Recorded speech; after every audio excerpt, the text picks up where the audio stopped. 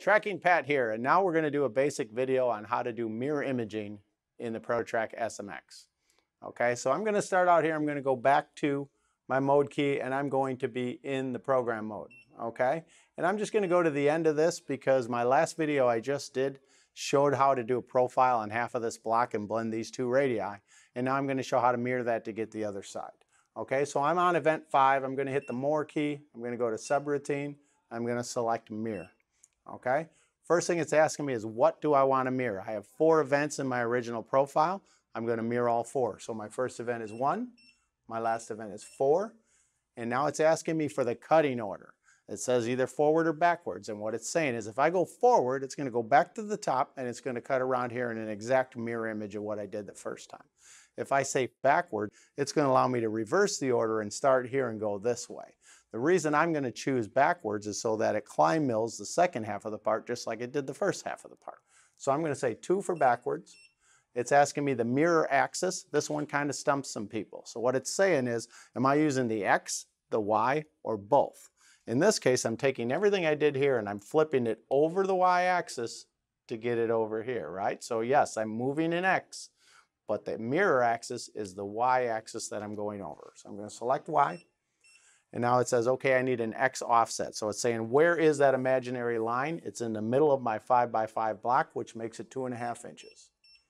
Right? So if I push the look button, now it looks like a complete square, even though it's in 2 pieces, right? So the next thing I'm going to do is I'm going to go to the run mode, but this time instead of starting at the beginning, because I've already cut this part, I'm going to start at event number 5. Okay?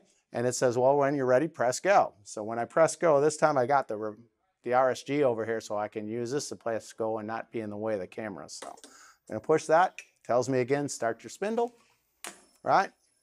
And when you're ready, push go. So I'm going to push go here.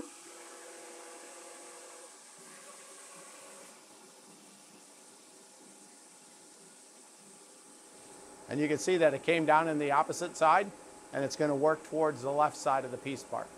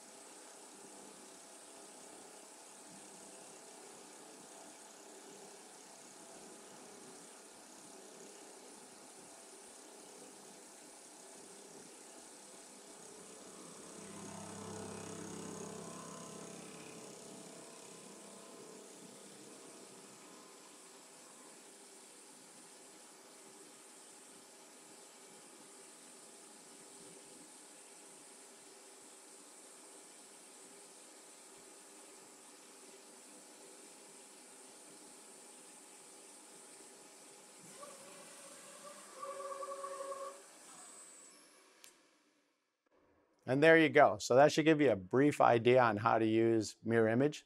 Keep in mind that you can also use copy mirror. So for instance, instead of using subroutine mirror, if I would have used copy mirror, it would have made new pieces, which would have went 5, 6, 7, and 8. And with those, if I wanted to change one of these radii to be different than the 1/2 inch, I could do that and it would not affect the original part. Okay? You can also mirror, of course, over the X-axis, moving from top to bottom or bottom to top. And you can mirror over both axes and actually go from one corner to the kitty corner part of it. Okay? So that should give you a good explanation on how this works, and I'll see you in the next video. Thanks for watching.